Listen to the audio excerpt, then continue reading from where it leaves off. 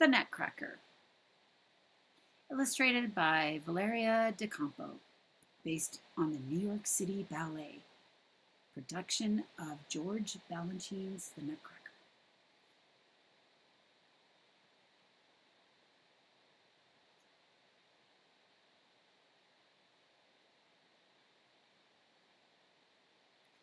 It was Christmas Eve in the Stahlbaum's house, and like children everywhere, Marie and Fritz were so excited that they could feel their toes tingle.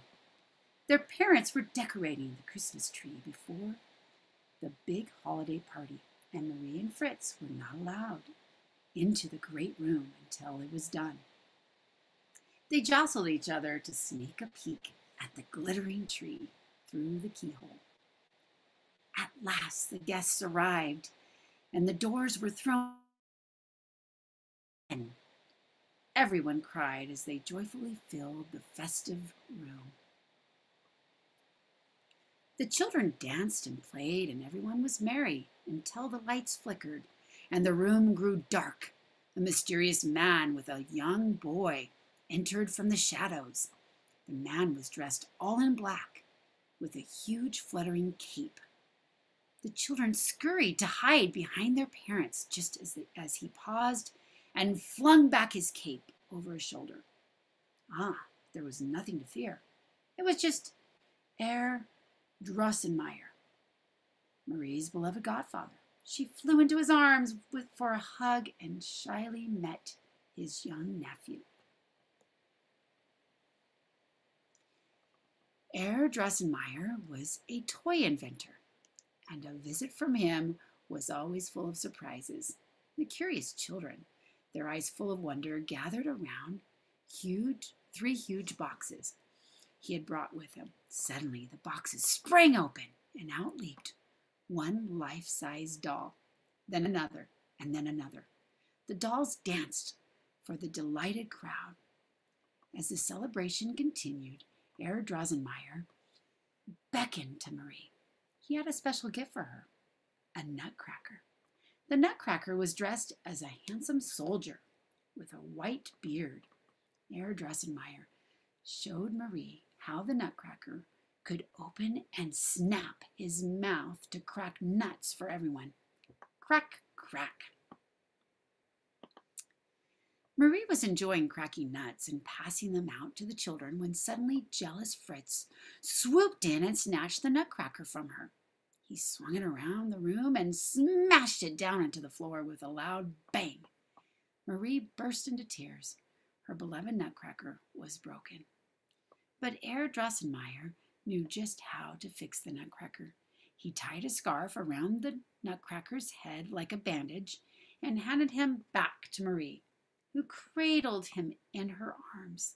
Then Herr Drosselmeyer's nephew gave Marie a tiny bed that was the perfect size for a nutcracker, and Marie nestled him in it to rest. The party was coming to a close, and everyone joined in for one last grand dance. When the music ended, the guests bundled up and made their way out into the frosty night air. Marie waved goodbye to her dear godfather and his handsome nephew. It had been a long evening, and it was time for bed. During the night, Marie awoke, remembering that the nutcracker was alone downstairs in his bed. She ran down to scoop him up. With the nutcracker safely in her arms, she curled up on the sofa and drifted back to sleep in the soft glow of the Christmas tree. She hadn't been asleep for long when Herr Drosselmeyer slipped back into the house to properly mend the nutcracker. He gently slid him out of Marie's arms, repaired him under the light of the moon, and disappeared into the darkness. But then strange things began to happen. At the stroke of midnight, Marie was pulled from her sleep by the clock chimes. She rubbed her eyes in surprise. Great big mice appeared from the shadows and began to scurry across the room.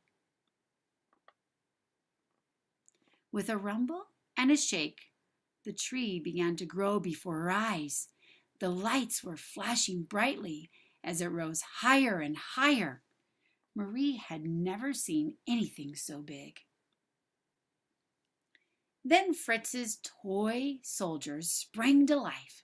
They marched into battle the mice, and the mice were led by the fierce and terrible Mouse King, who wore a shiny crown on his head. Then the Nutcracker himself came to life, growing until he was the size of Marie. His bed, now huge, spun around and around. The Nutcracker leaped out of his bed and led the battle against the mice. The Mouse King towered over the Nutcracker, taunting him when a quick-thinking Marie threw her slipper and it landed on the king's head. He turned to look away, and the Nutcracker toppled him over. The Nutcracker triumphantly claimed the Mouse King's crown in victory. In that moment, the ancient spell that had been cast on the Nutcracker was broken. He transformed into a handsome prince who looked very much like Herr Drosselmeyer's nephew. The prince gallantly placed the crown on top of Marie's head and led her by the hand into the starry night beyond her house and deep into the forest toward the Christmas star. Snow began to fall, and the glistening flakes began to dance. The prince took Marie on a fantastic journey. They boarded a cozy walnut boat and sailed into the night, soon landing in an enchanted kingdom called the Land of Sweets. The Land of Sweets was a magical place filled with candy dripping in icing and magnificent, delicious colors as far as the eye could see. News of their arrival traveled fast, and Marie and the prince were greeted by the Sugar Plum Fairy, who reigned over the land. She welcomed them with a curtsy, and with a wave of her sparkly wand, a host of delights from her kingdom appeared before them. The prince told the story of their great battle with the Mouse King. "Oh, you are both very brave," the Sugar Plum Fairy said. Then she invited them to celebrate by settling in 2 magnificent candy thrones, with big bowls of chocolate, cake, and ice cream set before them. The Sugar Plum Fairy summoned everyone into the Land of Sweets to dance for the prince and Marie in honor of their victory. First, there was a delightful dance of spicy Spanish hot chocolate, heralded by the call of trumpets and snapping fingers. Next came the mysterious Arabian coffee dance that ended with the tinkling of tiny cymbals, giving way to explosive leaps and turns of Chinese tea. The jumping candy canes emerged next, leaping high into the air and dancing through hoops. What could come after candy canes? Marzipan shepherd dresses stepped out, tiptoeing delicately while playing their flutes. The biggest surprise of all was the gigantic Mother Ginger, who swaggered before them. All of a sudden, 8 tiny clowns, called Pillowchenelles, sprang from beneath her skirt and danced to the rhythm of her tambourine.